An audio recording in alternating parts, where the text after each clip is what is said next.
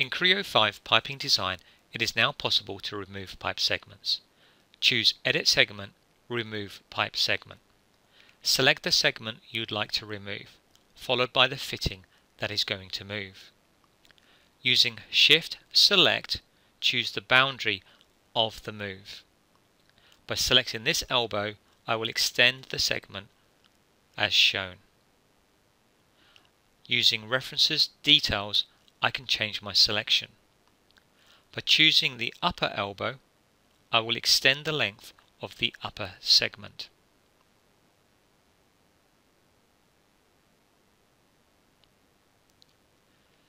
There is also an option to automatically rotate fittings. This is under Options.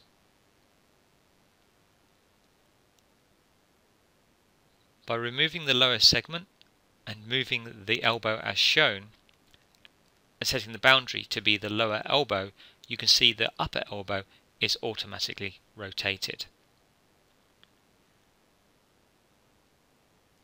By inserting 2 breakpoints, I'm going to be now able to move the T fitting.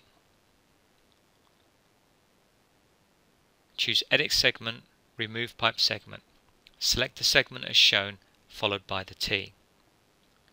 To set my extents, again I'm going to use Shift and select the pipe segments. You'll notice that the T is currently moved and there's no preview for the update of the pipes. Choose Options, Enable Automatic Connect.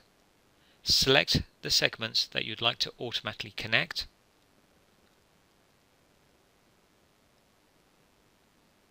and choose Dimension to control the location of the T fitting.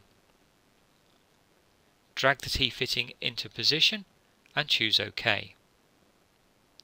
It is now possible to finish the pipeline by adding the elbows as shown.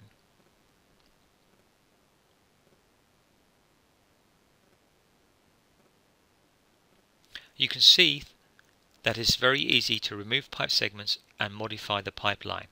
However, if you ever want to make a change, then you can simply remove any of the Remove Pipe Segment features. In this case, I'm going to remove the first feature, which we removed at the beginning of this presentation.